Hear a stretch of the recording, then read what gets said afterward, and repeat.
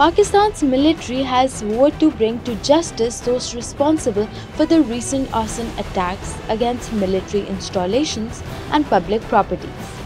The Corps Commanders Conference condemned the politically motivated incidents and expressed concern over propaganda warfare being waged against the military leadership. The military has vowed to defeat these inimical forces with the support of the Pakistani people. The forum also called for national consensus among all stakeholders to address the ongoing political instability, to restore public confidence, reinvigorate economic activity, and strengthen the democratic process. The military is preparing a case under the Pakistan Army Act against some suspects for allegedly storming the Inter-Services Intelligence Office in Faisalabad. The military resolved that Pakistan Army, with the full support of the nation, would defeat all nefarious designs against the country.